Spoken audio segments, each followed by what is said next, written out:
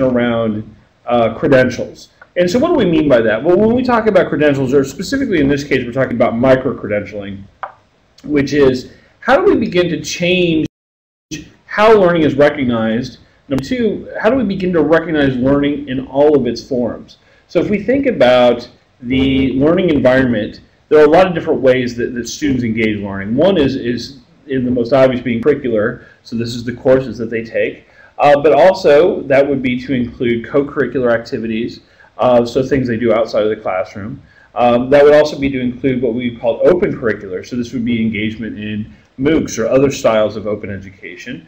And then another one being cross-curricular. So this is learning outcomes that are achieved across a collection of programs or opportunities that can be recognized in a particular way.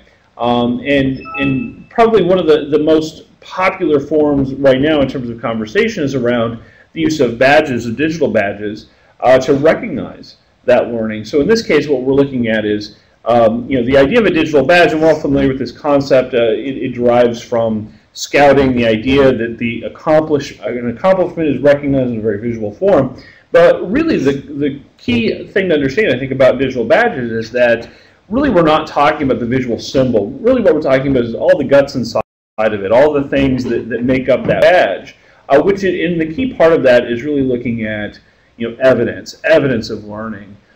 Such that the credential itself has explicit value.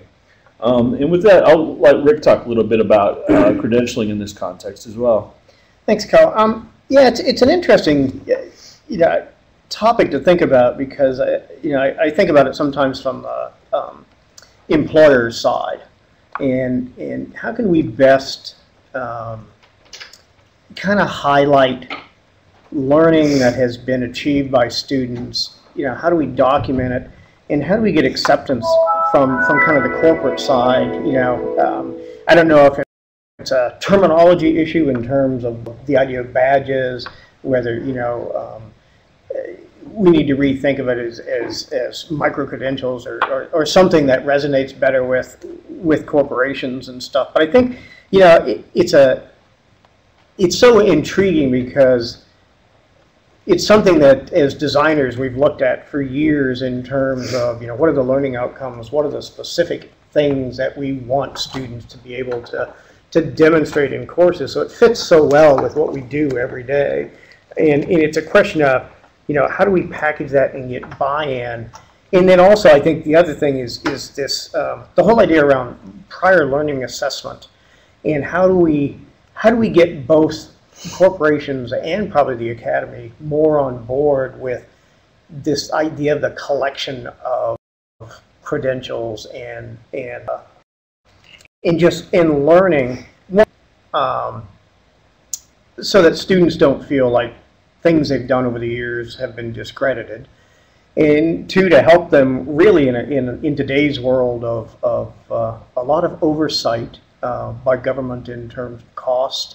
How do we help reduce the cost and move students through their programs quicker? Mm-hmm. So I think the idea is just one that's ripe sure. for us to move forward with.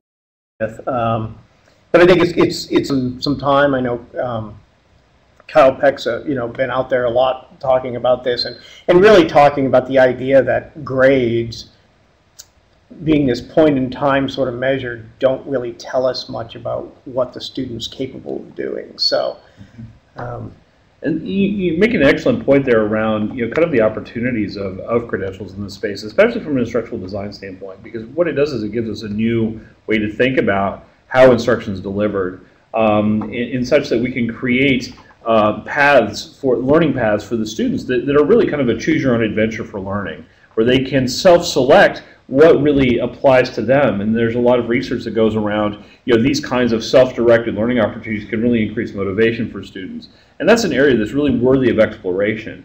But certainly it leads to kind of the how does that fit into those environments or the course environments? Because really what happens now is that the learning experience happens on a course clock, which is it's a 15-week or 16-week cycle, and it's a race for the student to see, can they accomplish a certain amount in that amount of time. But in reality, we should be looking at it differently around, rather than saying, okay, you've reached the 15-week mark and you're at a, let's say, C level. It shouldn't necessarily be that way. It should look at it more from a standpoint of, okay, you are currently at a C level, and here's what it takes to get or to master the competencies from these courses. And anyone who's ever taken a college course knows that it is possible to pass a course and not necessarily fully master all of the learning outcomes. So how do we create the learning in a different way such that it is possible to focus on and master learning outcomes as we go through, and then also focus on those that have the greatest applicability to me based on my interest, based on my career trajectory, based on the areas of need that I have. So that's part of the, I think, what is the real opportunity around credentials, is that they can begin to change how learning is even delivered and how it's designed in that context. Well, I think, the idea that in terms of curriculum too is as we look at the new general education portfolio and rethinking it in terms of themes and stuff, how great it is to think about credentials at this level and what that may look like. I'm probably, if people are joining in out there, and they're probably like going, no. Well, Gen Ed is kind of up in the air right now too. So yeah.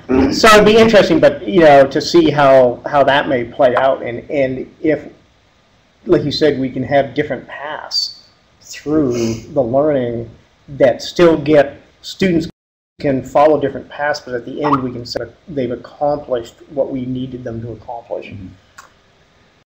Yeah, and it's important. It's important to bring into this conversation really competency-based learning as a part of that, right? So that is a parallel but related component of talking about credentials, which is as students begin to master competencies as part of their courses in these competency-based environments, the micro-credentialing becomes a way to begin to recognize those achievements as they move through there. So that too is a very kind of related aspect of this as well. Are there any questions or anything online? I just want to,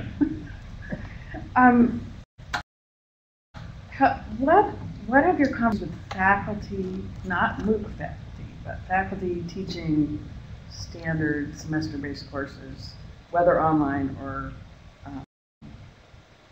face-to-face, about this idea of shifting away from course grades to identifying, benchmarks along the way? I mean, many faculty, and it could be turned into some sort of micro-credentialing. But I'm just wondering, what has the faculty academy buy-in? What are they bringing up as concerns or yay? If that's happening. Sure. So I guess the do I need to repeat the question here, by the way? So to kind of unpack that a little bit, I think the key issue in there is not necessarily looking at a one or the other, right? So it's not necessarily should we still be giving grades and should we do this instead, but rather it's looking at how does this begin to complement what we're currently doing. And the example I like to give is around transcripts, right? So we issue and have since probably the very beginning issued to students transcripts of learning. And if we look at them, really they're more a measure of seat time than they are of any indication of what was actually learned as part of that curriculum. And I always draw a correlation between the next time you look at your transcript, compare that with a receipt that you get from Walmart or somewhere like that, right? They bear a striking resemblance in terms of, here's a list of things that you have acquired, right? And so part of it is we can look at this as an alternate way of reinforcing what the students have accomplished. And so really I think there's a lot of complement between those two. Now in terms of faculty reaction, I think that's the key piece of it, is that in these environments, the creative thinking is around how do we begin to use this to recognize those things that really hadn't been recognized before. And we think about that at a kind of sub-course level. So if a course has multiple learning outcomes, how do we use it to recognize learning outcomes inside of that course? Other part of it being how do we begin to allow students kind of self-select based on the outcomes that have the greatest applicability to them. So that's really the kind of the opportunity around it, and really that's a big driver around those conversations with faculty on this topic, is that it is a technology that can be retrofit into existing learning environments. It's not a matter of saying, look, you have to stop everything you're doing and completely redesign it to work this way, but rather you are already developing learning outcomes. You are already thinking about how are students being assessed on these topics. So the only real change in here is that you're beginning to recognize or codify how they're learning as they go through that process. And so a big part of it is it's still an emergent medium, and there's a lot to be figured out. Kind of as pointing out before, are we really going to continue to call them badges? Are employers really going to be willing to accept something called a badge? And that's a great question, because it does need to kind of grow up a little bit before we'll see widespread acceptance. But at the same time, I think it's opportunity, and that's really the focus of our conversation with faculty has been around what is the creativity that can be applied once we have these kinds of tools in place. And I think I thought your Walmart example, you were going to say the Walmart had more detail. That transcript. It does, yeah, the transcript has the total. But,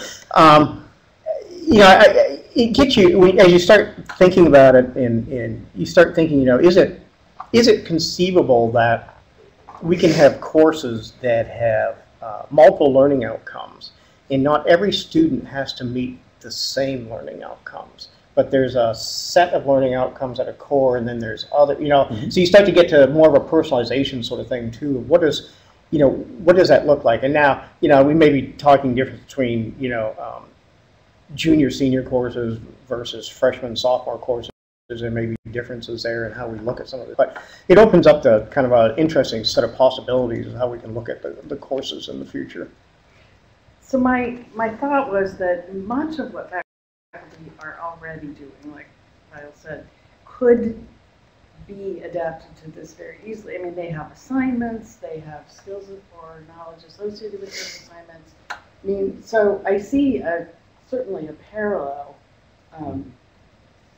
but I was just wondering, how interested are faculty in this? So, well, I guess we'll see. Yeah, well, and I think the great thing with online learning, whether it's been for the World Campus or online courses in residence, is it's really got faculty thinking more about learning and thinking about what do I really want my students to come out with at the end.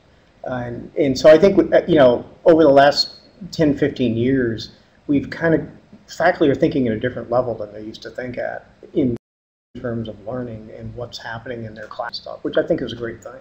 It might be a more palatable way to get to that than program assessment, which is where that driver has been in the past, which is the outside accreditor, blah, blah.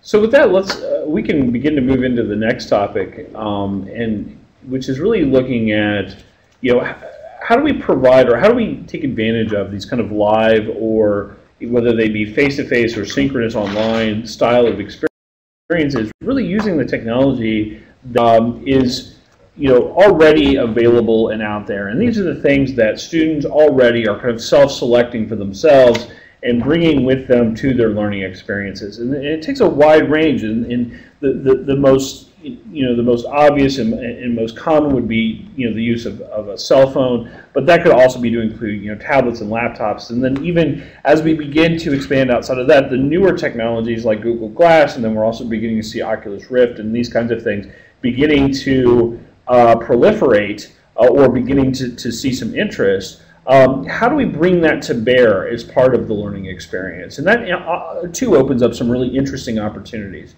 And one of those is around the idea of the second screen. And so this concept really comes from television, and this is done best, I think, by the cable networks. But what happens is that a television network realizes that they are in competition for your eyes. So it used to be that when you watched TV, you were just watching TV. And then somebody came along with laptops and tablets, and then it became a scenario where you were basically watching TV and you would glance down at your laptop or your tablet from time to time. Well, now what we're seeing is kind of the inverse of that, where essentially you're just kind of surfing or doing something on your laptop while the TV is playing in the background, and you will glance up at the TV from time to time. So the real challenge in there for the television, for the networks was, well, how do we be competitive in that space if we realize that we've already kind of lost their attention? And so what they began to do is invent what they call the second screen or second screen experiences, which were mobile applications that were designed to be used in parallel with the television watching experience. So they didn't rely on it, so you could still watch the show and know nothing about it. But at the same time, if you had your iPad out or your laptop out, you could follow along with things that were going on inside of the show and get explanations of subtle plot points. You could interact with other people who are watching the show at the same time. You could find out where to buy the shirt the actor was wearing in whatever scene they were in. So it had all these interesting ways of interacting. And so if we think about learning experiences, they can very much happen the same way. So if you think about how, when instruction is being delivered, students already have their laptop out and maybe the same type of challenges existing. Where before they were really engaged in the instruction, now there's another device that's in there. And so how do we begin to deliver another channel of information on top of that lecture? And I think that's a really interesting way of thinking about how we engage students in live experiences, and how do we extract, especially from a resident standpoint. So we have the students already here, we have them collected inside of a room. How do we extract even more out of those active learning experiences, and what role does technology play in that? Because they're already bringing it with them. That's really, I think, a big part of that opportunity. Well, I think it's an interesting, the scenario you've laid out is interesting because. We've read many articles over the past few years about the competing attention for students in classes with all the different devices that they're coming with, and I'm sure we've all read the articles of how students are disengaging from the lessons and going onto their devices, and so I think that the real key here is understanding that that's happening. And then changing how we look at the learning experience and what we're doing in the classroom and what we're doing online to adapt to that sort of thing. It's interesting. Online it may be a little easier because we've kind of have them in a world that's a virtual world already, and there's a lot of media already in place that's competing. I won't say competing for their attention, but we're bringing different media to bear as we address different sort of content and learning outcomes and stuff. But I think that, to me, the intriguing thing in the classroom is, I keep thinking about this, is, will classrooms even exist in 5 years?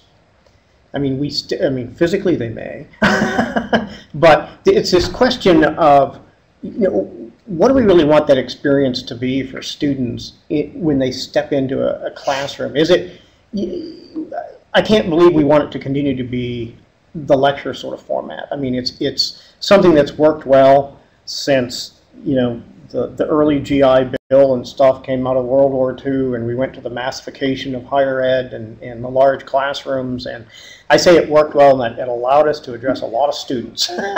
I won't make a statement on whether they learned. Right. But I think that whole experience has to be rethought now in terms of what we want to happen in that environment. In knowing that they're coming. I mean, I love the graphic that Kyle chose, which is kind of the bring your own device, and it's the kind of the wearable stuff. Jokingly, I thought to myself when I first looked at it, and I went, "Oh, I'll be able to monitor students' stress level during exams," as if they're using if they're wearing something. But beyond that, it's not so much.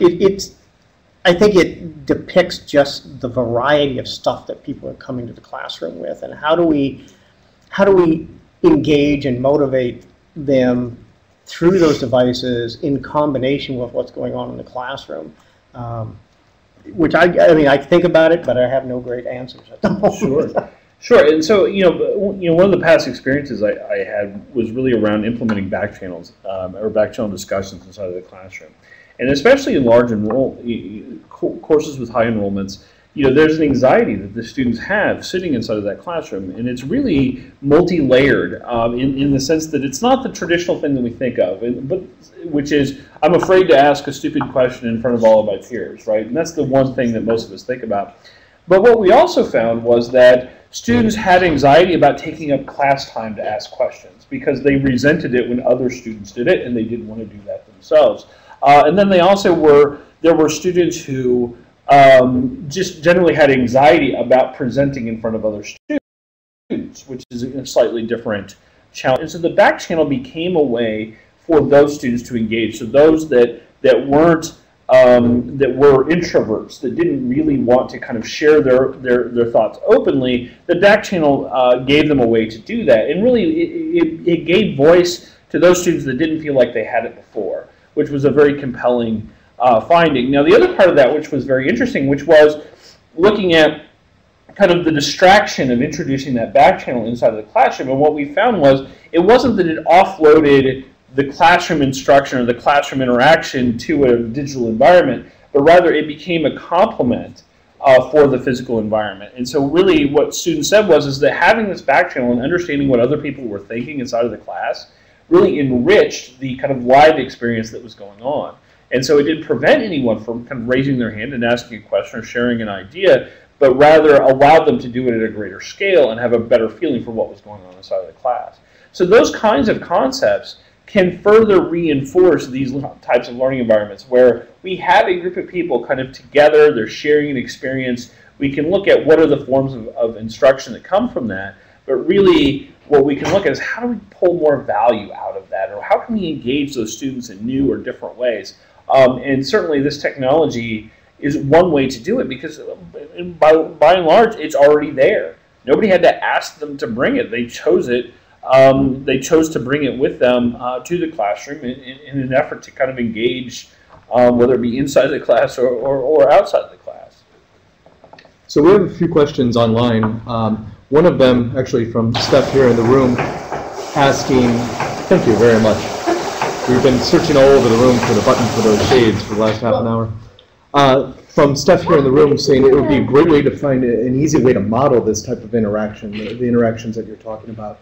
Do you have any examples of how you've modeled this or taught this or shown others the potential for what you're speaking of? Sure. So I've implemented, like I mentioned, the back channel model in multiple different courses before, and these were a wide range of courses, not in any specific discipline. So we did implementations in personal finance and health and human development and and sciences and technology. So we've done it, seen it in a broad range. And it really gets down to is how is that interaction being drawn into the instruction itself? And so having tools available for the faculty to be creative in how they use it. So I've seen it unfold multiple ways, and it's based on the kind of teaching style of the faculty, where in some cases they will bring with them a teaching assistant to kind of monitor and engage in a rapid fire question and answer as part of the back channel. But then when there's that really good question that comes up, they'll kick it up to the professor, and then he can kind of talk about that and unpack that issue right there.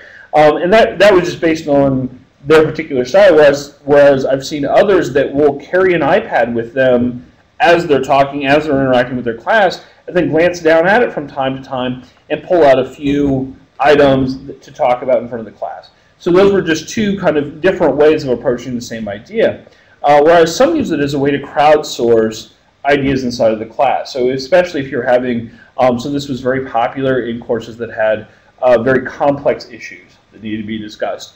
Probably the most interesting was a course on human sexuality. So those students would do anything not to talk about sex openly in this class. And so having a digital back channel was a good way for them to have those conversations.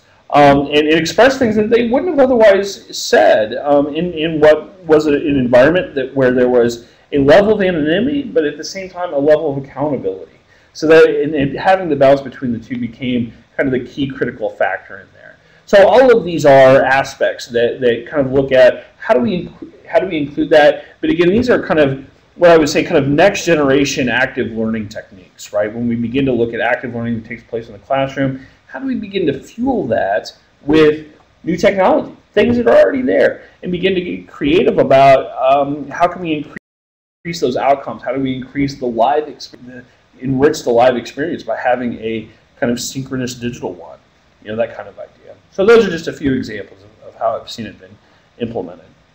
And really, what we're really looking at in terms of the fully online courses is we've really been, following the trends of more and more social media being integrated into the learning management systems, because what we're really looking for is that more seamless experience for the learners, so that even if they're in an asynchronous course, they can see who's online with them and automatically start a conversation with them as they're studying in the evening or anytime. I mean, that combined with, the other big piece is obviously the mobile piece for the online learners, and a lot to be discovered there. Culturally, from an age perspective, demographic and stuff, of how people interact with their mobile devices when they're in a learning environment. Mm-hmm. Are they just looking for particular sorts of tools in terms of a quick check on discussions or emails or what's due? Do they really want to engage on their mobile devices with the content? And content is a very broad term, from video to text to, and those are a lot of the things that we're looking at. We're just really starting to think about that. I think everybody's kind of moving towards more responsive design. Even though we don't know how they're going to use it yet, we want it to be available to them so that if they want to use it on their phone, on the iPad, whatever they're using at the time. And primarily we're dealing with adult learners or students that have characteristics of adult learners. So, we think of those characteristics, and there's a lot going on in their lives. Whether they're sitting at their one of their soccer games, or they're on a commute someplace. How can we still provide the ability to engage in their courses while they're in these life events that's going on at the time? And so those are the things that we're really starting to seriously look at and try to understand. We're very hopeful in the new Blackboard pilot that we'll be able to experiment with their social media sort of interface that they have.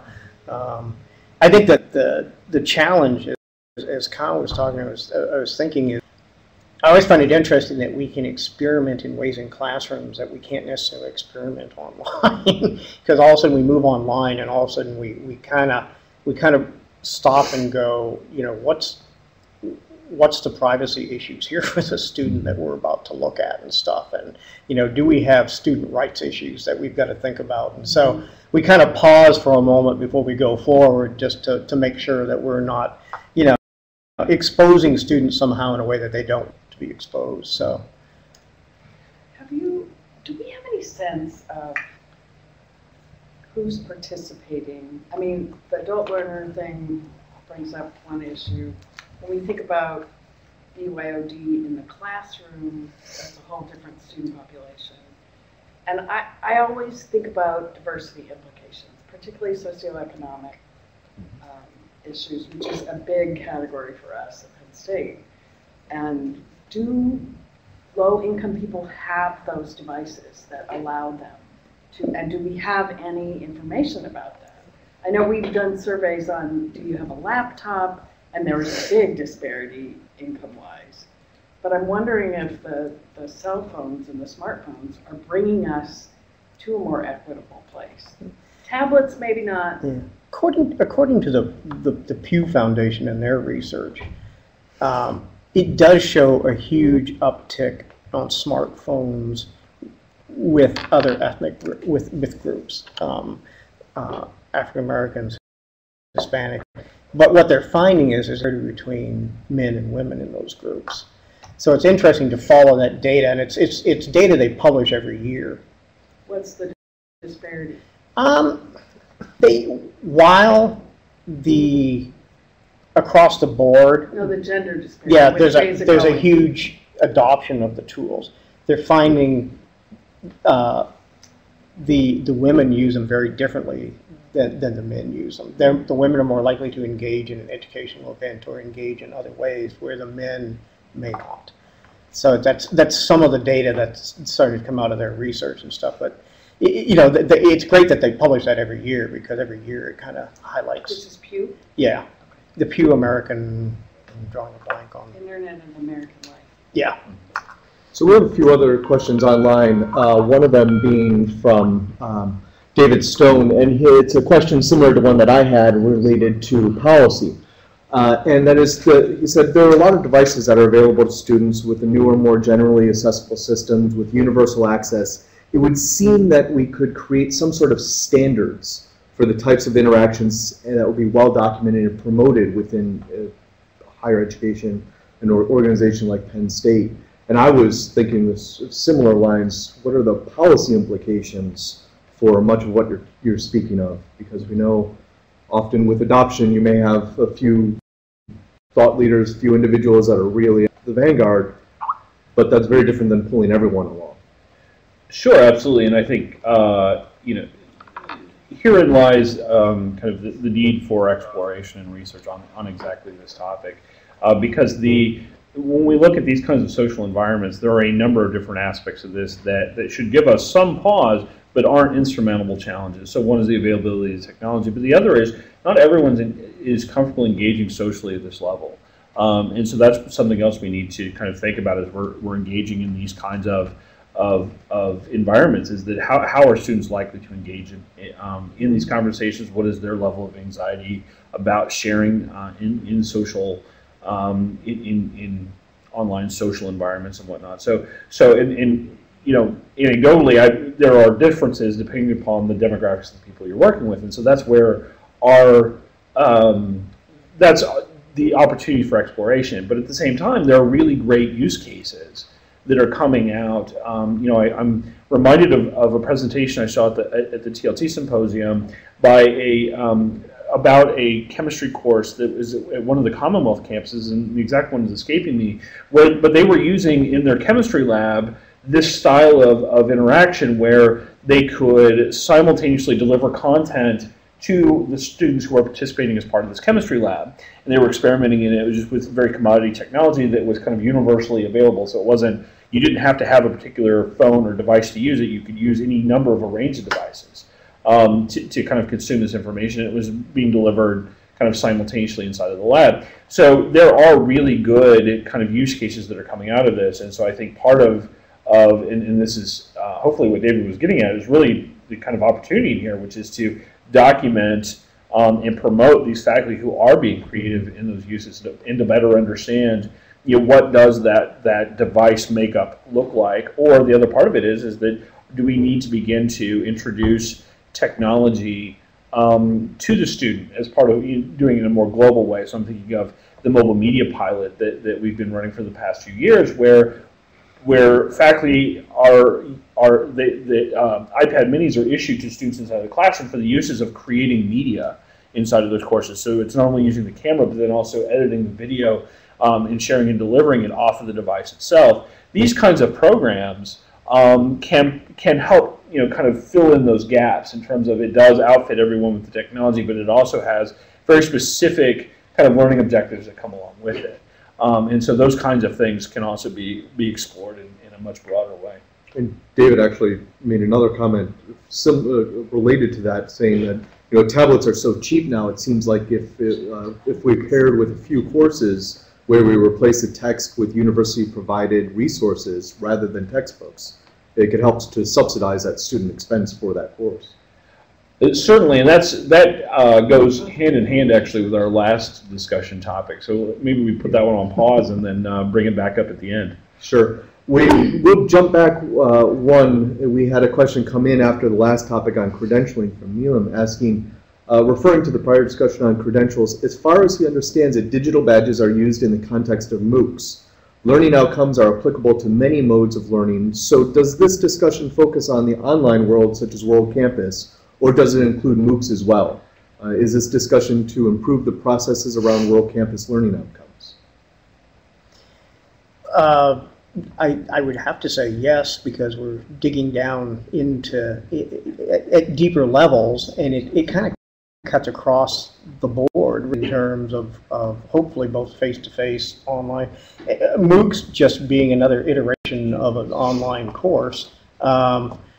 I don't know, generally speaking, I don't know what level all MOOCs get to in terms of understanding exactly the learning outcomes they want students to get to. They're so new. They're evolving very quickly. The whole world around MOOCs is evolving very quickly as people like edX and Coursera and others rethink their business models and kind of next steps forward. And it was such an experimentation to begin with that I think now people are really starting to say, okay, now, what does this mean and how do we move it forward? How does it become part of the fabric of higher education? How does it become part of the fabric of informal learning?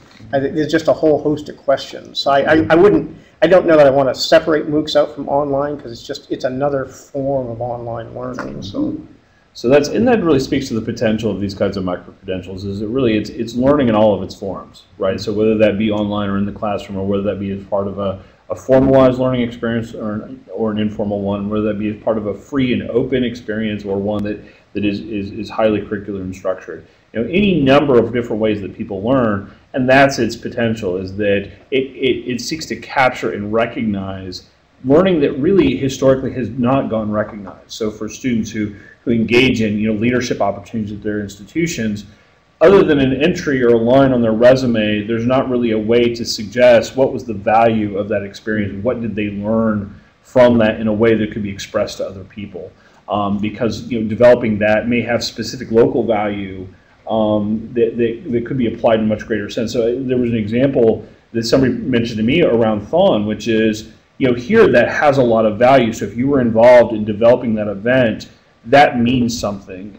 But yet outside of this context, you wouldn't necessarily know or understand it because it's not something you're familiar with. So these kinds of credentials become a way to recognize, okay, participation in this is what this means. I mean, this is the size of this event, this is how much money it raised, this is how they participated in the event, as a way to kind of share and recognize those kinds of experiences. And so that really deals with, like I said, the potential of micro-credentials in a very broad way. So who's involved in this kind of thing from the assessment perspective? Because giving a badge is not about completion, it's about mastery. And that it brings, you brought up prior learning assessment and how that really hasn't been a widely tapped thing at Penn State, although hopefully that's going to expand. But the badging is fundamentally about assessing mastery of a learning outcome. And I think that's been a huge challenge for the MOOCs. It's not just sticking with the MOOC through the end, but actually demonstrating and how I think it's going to be a really interesting approach, how we get in those mega classes to assessment when most of our skills are really based on individuals assessing other individuals. There's a lot of peer assessment that's being experimented with, and some automatic grading things that are going on. But that's going to be a huge, huge deal. The value of your badge is going to be based on the value of the assessment. And who does the assessment? Yeah, who does the assessment, where it was issued from. Yeah, and that's why really the value of the badges is in everything that supports the badge. So the credential itself is really just kind of a container. It's all of the evidence and all the criteria that was met in order to do it, and who was doing the assessment is a key part of that. But also, if we look at badges, they tend to fall under two kind of archetypes, which is those that focus on participatory badges, meaning that they're largely the barrier to entry is much lower. They're largely recognizing participation in something in particular. This is something that comes largely from like video games, right? That idea of, okay, I've killed 100 zombies, and as a result, I get the zombie killing badge, right? And it has a very clear set of expectations with it. Whereas there are those that focus on achievement or mastery inside of those spaces.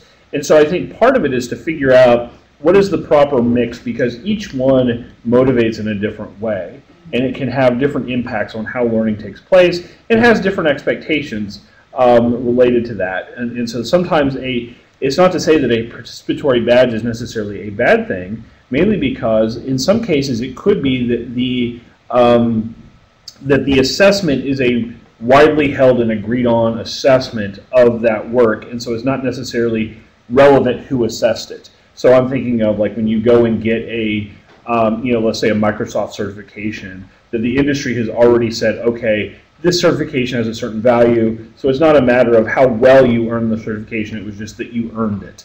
And so that's where, but then there are other kind of ancillary pieces of when was it learned? The example I always give is, what does it look like to have earned a bachelor's degree in computer science in 1985 versus what it looks like today?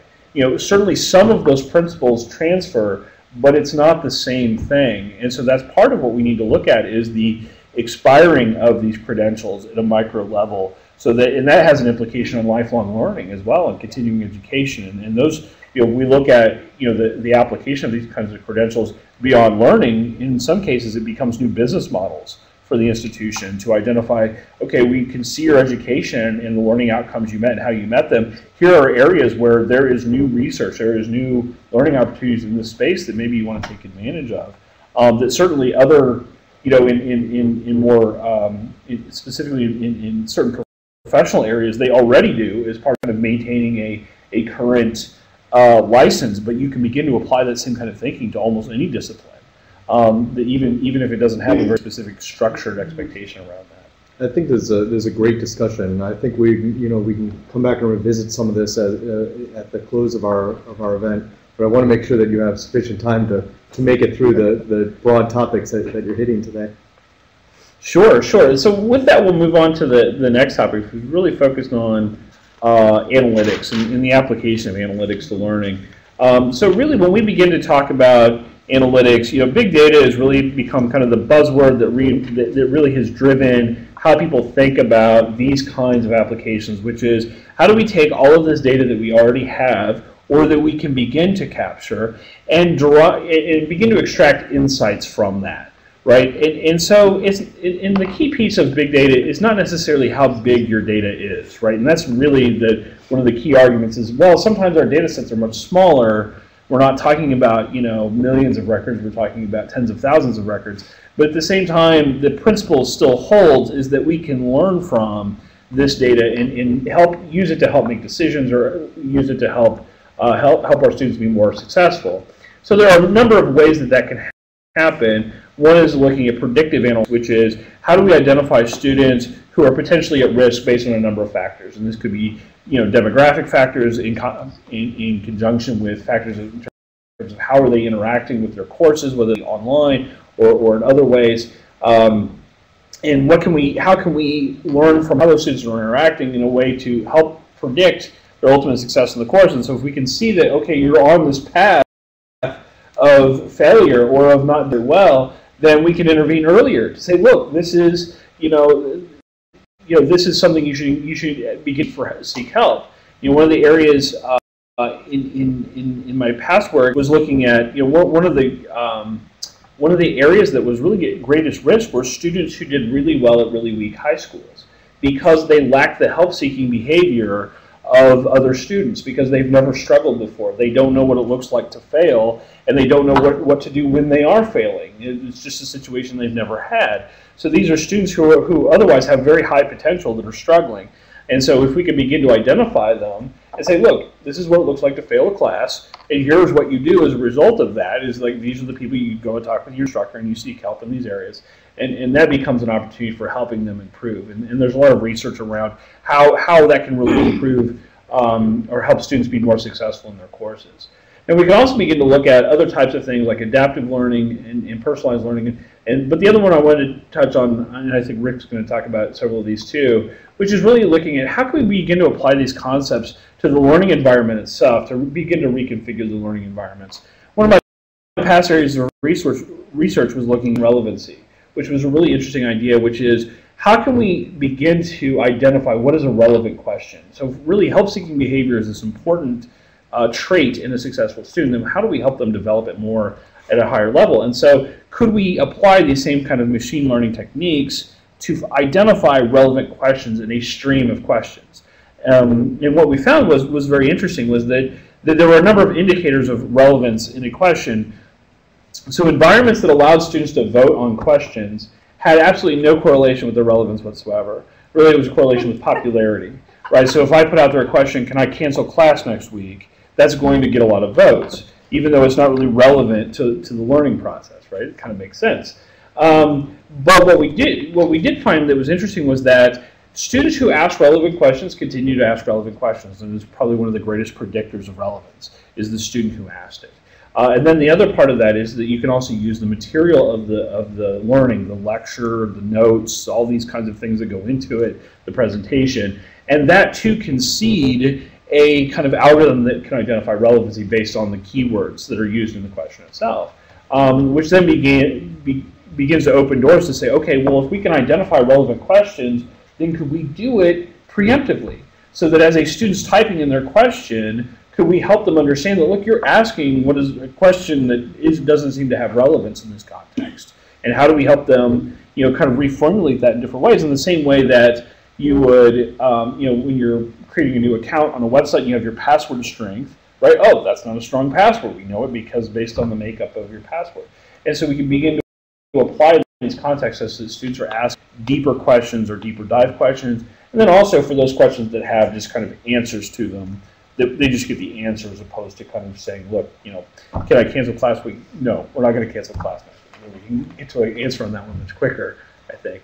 But all of these look to how do we use this kind of data, this kind of machine learning, to begin to apply this and create new kinds of environments and help our students in new ways. Yeah. I mean, I think the biggest thing with the big data conversation is finding ways or finding people to help us understand what the data is even telling us, because there's so much, and I think that's a huge part. And I like Kyle's differentiation between the predictive analytics and then the what I like to think of as the meteor analytics, which is the learning analytics. Is how do we, what are going to be those key indicators that let us know within a course that somebody is struggling?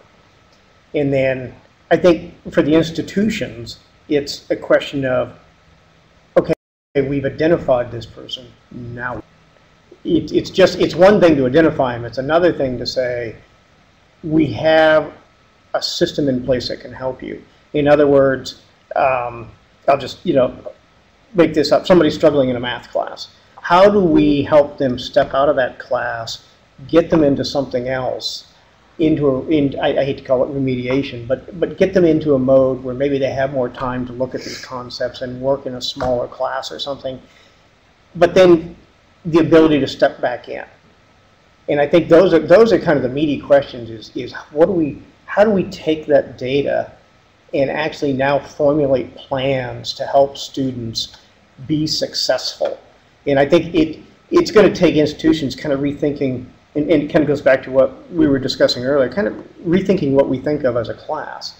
Does it have to be a 15-week experience? Can it be something else? Can we have these options? I know, another institution I was at, we had devised this means around math classes, particularly that they could do a math class in the equivalent of a semester, or they could do it across 2 semesters or 3 semesters. But they had the ability to step out into these other avenues, and it didn't slow down their advancement towards their degree because they could be taking other courses. But it helped us get them to a point where they could be successful. And I think those are some of the key things. We have lots of conversations about what do we do with the data. We've got lots of data, and it's what is it even telling us? And I think those are some really great questions. And then Kyle talked about the adaptive or the personalized learning aspect. Is how do we take that data and help personalize the experience for the student? And what is that? Again, a lot of this is how far can we go, because we've got to have the institution help us kind of shift our view of what we think of a class at the same time, and what that student experience throughout 4 years or whatever it is. So I think it's going to lead to a lot of interesting conversations as we move forward. Mm-hmm. I think it points on something to keep in mind in this, because the predictive aspect is really what gets talked about, I think, the most, which is identifying students at risk. But there's another aspect of which is the flip side, which is how do we help those students that are actually kind of running into the ceiling? Thus, how do we raise the ceiling for those high-performing students? And looking at this not based on kind of a set of measures, but rather on how successful can a student be based on their potential or given their opportunity. You know, I'm reminded of the president's comments recently related to, you know, if you look at Penn State as a sports car, then how do we get them to drive faster than 20 miles an hour? How do we get them to kind of suck the marrow out of a Penn State education? And I think part of it is that we can begin to identify, you know, students in areas with this kind of information. Say, clearly this is too easy. Clearly, you know, you can do more inside of this environment, and kind of help us drive that forward too. And I see that as a real potential opportunity here as well for the use of analytics inside of that space. The risk of analytics, though, is for the use of identifying at-risk students, risk, is inadvertently sending the message you don't belong here. And I know that the analytics people are aware of these potential issues, but they intersect with student backgrounds and experiences in other ways. So if they already feel marginalized, then getting some signals that say you're at risk could have a completely unexpected effect of encouraging that student to drop out. Then, like you said, they may be high potential and just need some other things. That's going to be the tricky part of the predictive analytics, is how, like you said, how to respond to the data. Not just what it means, what you do with it next, and how do you communicate something other than at risk, but in a productive way. Yeah, but first I think we have to like improve or be sure that the way that we're capturing the analytics, like our analytics are correct, right? And like we just have to improve the accuracy of our analytics. Like in regards to video analytics, you see that a student has watched a video in the online space, the entire length of the video, but no one's there ensuring that the student is looking at his or her screen. I mean, it sort of translates to the resident classroom. The professor sees the student come to class and the student is present in the class watching the video, but are they thinking about the video? Are they zoning out? I mean, it's to translate that into the online space. And also I'm thinking of like, what if a student drops off the video halfway through the video, and we see that as the student didn't watch the entire video? But what if the student picked up an iPad with a different IP address and continued watching that video from the midpoint to the end? So I think improving the accuracy of how we capture this data and relate it back to individual students is like really important for us to do as Penn State. Absolutely, and I couldn't agree more with that, because that's the key challenge in the entire thing, is how do we understand what these variables are telling us and applying them in an ethical way, right? Such that at Purdue we had a technology called course signals that would give. I mean, it was just a simple red, yellow, green light indicator to the student, and what we found was that really the worst case scenario, even if we had it completely wrong, all that would happen is a conversation between that student and their instructor, right? Which is a good thing regardless. But sometimes that was all it took to kind of nudge that student to do it, and as a result, we would see course outcome improvements in the courses. So that's where part of really looking at is what is the ethical application of it, and then what are those indicators, because there are those spurious correlations, right? And that's my favorite of which is the correlation between drowning and ice cream consumption, right? And the two of them are highly correlative. But the reality is they're not related at all. It's just when it's warm, you go swimming and you also eat ice cream, and therefore the two have a correlative effect. And so what we need to do is be very careful about these same kinds of things happen, is that in these experiences, because they are, we have a collection of students who are engaged in a very common experience, that we can begin to see things like that and make sure that we're treating them in the appropriate way, in a very ethical way. The other part of it is that it does, demographics of this type of interaction And that can mean, in demographic, it isn't just what we mean in terms of age, gender, and ethnicity. It can mean many things, like where you went to high school and run your SAT and these kinds of things. Begin to suggest something about your learning DNA. This is the things you bring to each learning experience, and how do we learn from that in terms of your own personal learning? Now, what we need to identify, though, is that it's not universally true. So for a student which may have certain demographic characteristics, is it may have absolutely no relevance to their ultimate success in terms of predicting that. And that's part of what we need to know and understand is, for each of these students, how to understand at that student's level how they're going to interact inside of that case. Not to necessarily say, look, this student's the same as every other student that has this set of characteristics, but rather this student is unique, and which of these characteristics are indicative for that particular student in terms of their learning. All that is about probability. Well, yes, certainly, and that's why, like I said, we need to be very careful about how we apply that in a very ethical way, because, like I said, it's a complex part of how do we inform the student. There's an entire science of the messaging that we use in terms of engaging students around this, but at the same time, there's also part of it which deals with if the institution can know this information about a student, do they have an obligation to know it, which gets kind of complicated as well, because we've historically not had this type of information, this kind of data, and once we have it, do we now have an obligation to share it, even though we may have concerns about how it gets applied. And then there's an entire growth space I see, which is in what can we give the students their own information and allow them to extract their own value from it. So in the same way that you might wear a Fitbit or something like that, based on your own kind of personal exercise and these kinds of things, and it suggests something about it, means something to you directly, can we give students their own learning data from which they can extract their own insights based on things that are meaningful to them? What is the kind of Fitbit for learning style of thinking? That sounds a lot more ethical. There was a really good article in the Chronicle this last couple of days called "Who Were You Calling Underprivileged?" which really addresses that sort of issue of, I fit into this, I've been categorized as this, but I don't think I belong in it. And really powerful, short article. I would recommend everybody read. So just to kind of continue moving this along, our last area, and we'll cover this one, I would think, fairly quickly, although it's a very kind of broad topic, is really looking at content in terms of what we mean to be content. And really the space around that. So really, we're seeing a shifting of this in terms of it's no longer just the text-based or the video-based content, but also the conversations, the social connections that begin to emerge around this content.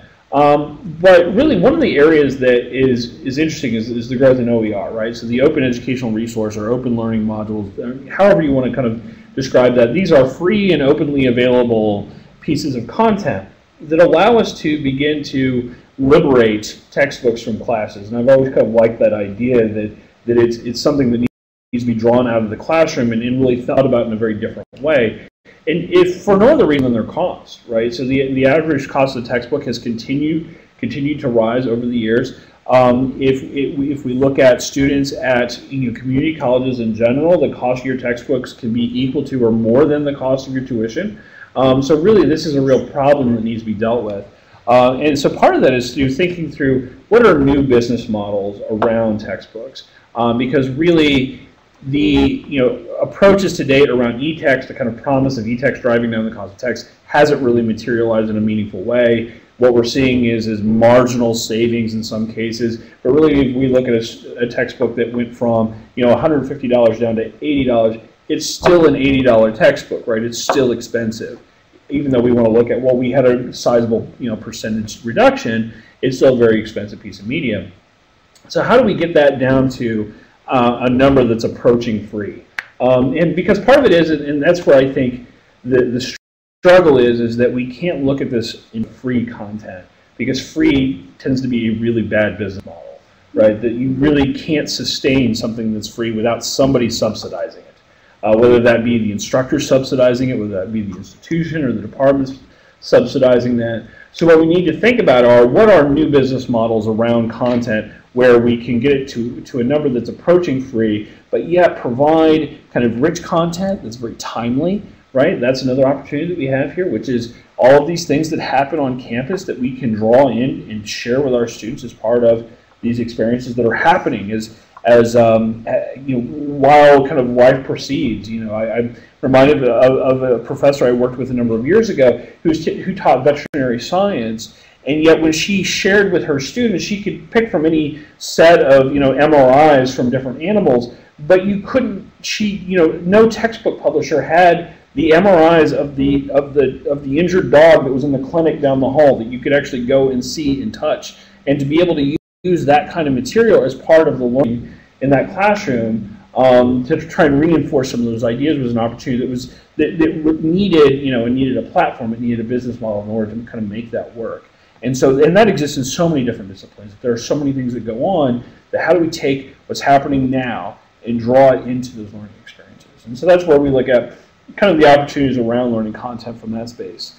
And I think one of the things that we're exploring in more kind of in the online world at the moment is kind of rethinking what a course even is. And so that idea is, can we, and again it gets at level of course and level of learner, whether they're novice learner, expert learner, depending on how we define those, but can we move away from the actual presentation of content and develop experiences that are motivational to where students go out, and kind of ties back to what Kyle was saying about open educated resources, but they go out and find they find the information. They go out and explore all these different avenues, and they're solving. We kind of set up meaty problems for them and get them motivated, but we're not presenting content in the traditional way of presenting content. And it's like I said, we're very exploratory. We're trying to understand what that would look like. We're trying to understand, is that something you can do at the graduate level, but not the undergraduate level? Where can we do it? Does it make sense? But it's kind of break the mold of how we think of courses at the moment. To realize that this kind of conversation has been going on for 30 years outside of technology. I think technology might enable that, but problem-based learning has been around for at least 30 years. And not lecturing has been around for at least that long as well. So, but in the online world, we tend to still kind of present the content in text form, video form, or whatever. This is a huge concern of mine about the flipped classroom. It's so popular now that we're reverting to lecture, even though we know lecture isn't necessarily the best way for most students to learn. It's a really bizarre thing to watch. Flipped classroom is new, and it's like, not really. It just has technology now. And I do worry about, that we're going back to talking heads when we know from the active learning research literature. And I think, in cases, we've used problem-based learning or case-based in narrow ways in courses. And what we're trying to think is how do we take that model and make it the core? And so yeah, a lot of things are very cyclical and come around us from over the years. But I think we're at this point where technology is going to allow us to look at it a little differently and think a little differently about some of these things than we have in the past. So part of it is to rethink, how do we define content? And that's what technology has changed, is that it's no longer what can just be put into a printed media, but rather all the things that surround it. And also, too, is the distribution model has fundamentally changed as well, and technology made that possible. I'm reminding of the process that involved in what it used to mean to buy a piece of software, right? You would go to a place like Best Buy, you would walk up and down an aisle, you'd buy a box that was mostly air that had a disk inside, and you'd go home and you'd spend your afternoon trying to install it, right? And so, but apps changed all of that. I can download, install an app, and apply a coupon and the time it takes to order a burrito, right? And do it right there, and it's going to work. And in reality, rather than paying the $40 or $50 software I was paying before, now I'm paying $1, or maybe it's usually free, or maybe I'm spending $2 if I'm a real high roller. You know, I'm going to buy a $2 app.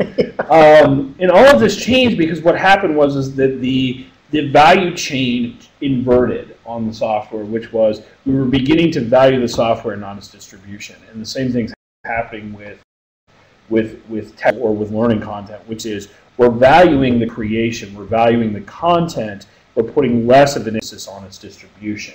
So as a result, we're no longer putting it into the media that needs a distributor to deliver that for me. We now have any number of mediums from which I can deliver my own content. And that creates then the opportunity to say, okay, couple that with the fact that it's much easier to create content today, like the example I was giving before, where students were using iPads to create video in the classroom, right? So these kinds of ideas that we can quickly create the media, and then we also have the tools to have the conversations that surround them. And so I think that's part of what's happened is that shift is that we have changed the distribution model, and that then gives us this new potential. That links up very, very well with the question that David Stone has online. But before we go to that, we are running over. It's 11:41. I want to make certain that the two of you don't need to be somewhere right now. I'm good to go. Okay, yes. then we'll do I watch Daily Show quite a bit, and we'll throw it up on the web. So anyone who does have to leave us early, we'll have a recording of this session online. You can view it there and find the answers to these questions. So connected with what David Stone was saying, and somewhat what you were just saying with apps and what they've done to software, it's somewhat the opposite when it comes to educational content, where content is very open and available now. There's a lot of it. And David's initial question was, is that reducing the value of the content and perhaps shifting the value proposition to aggregators of content or miners of content to be able to find the best and most appropriate content, rather than on the content itself? I think it changes, I don't know that it changes the value of the content. What it does is it puts an emphasis on us as educators to help students understand what is valued content versus what isn't. I think, there's been some studies recently talking about, the new digital literacy is not so much about do I have a computer or do I know how to work with technology.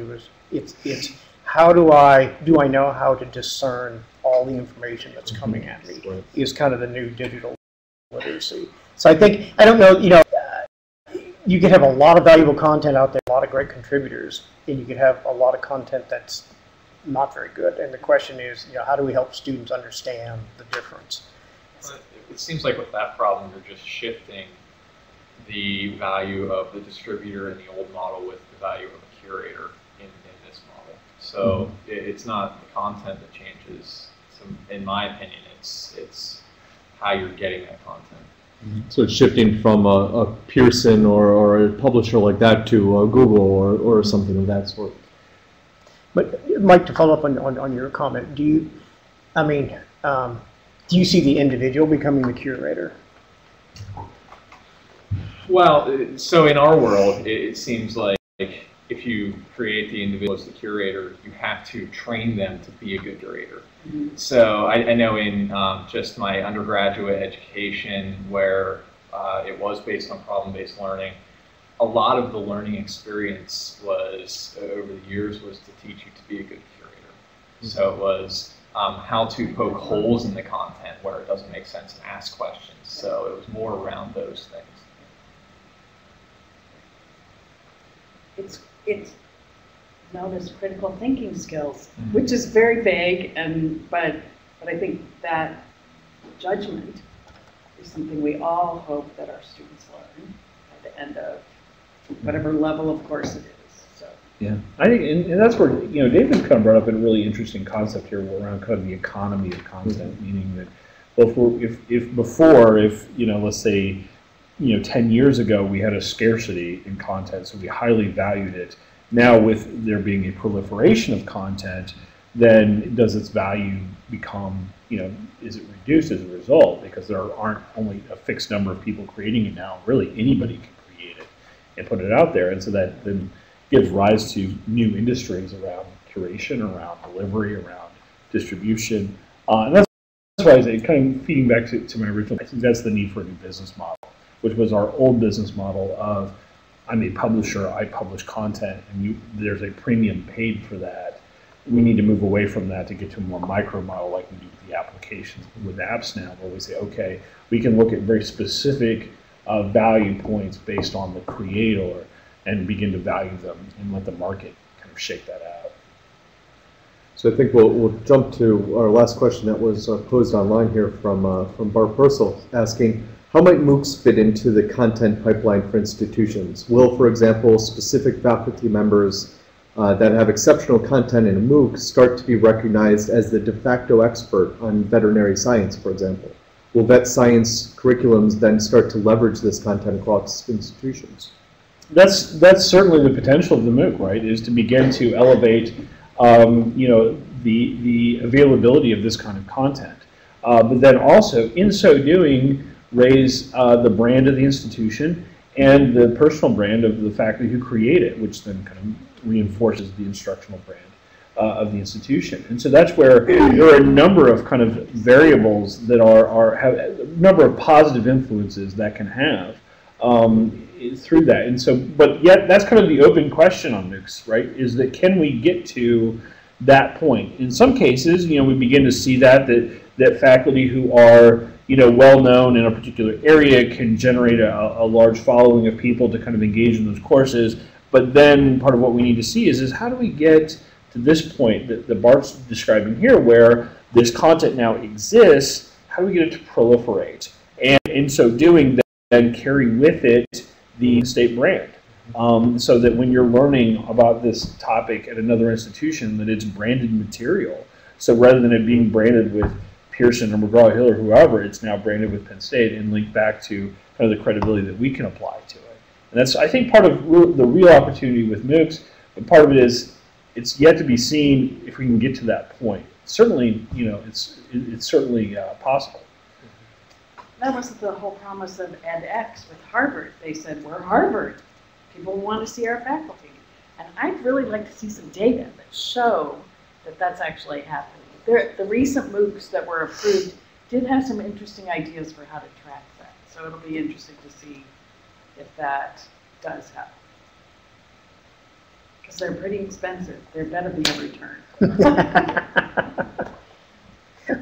So with that, I think since we're almost 20 minutes over now, I think I'll relieve you to go on to your next thing. Now, I want to thank everyone, both our virtual attendees and those of you who are here in person, for a great and engaging discussion. And usually I don't take the opportunity to do this, but I also want to plug a few things. If you want to see the questions and answers throughout this session and hear the dialogue or share it with those who had to leave us early, this will be up on our website, coil.psu.edu soon. And also there you will see a registration for an upcoming speaker we have, who we just ended talking about edX. The president of edX, CEO of edX, will be presenting here in a few weeks. Anant Agarwal, you may have seen his TED Talk. He'll be coming in for COIL Fisher Speaker Series discussion on June 13th. That is a closed registration, so unlike most of our events, you can't just walk into this one. So I direct you to our website to do that. And you can also see all of our other upcoming events there as well. So with that, thank you, Kyle. Thank you, Rick. Thank you for all of our participants, and we will see you at the next COIL Conversation. Thank you very much. Thank you. Thanks. It's good.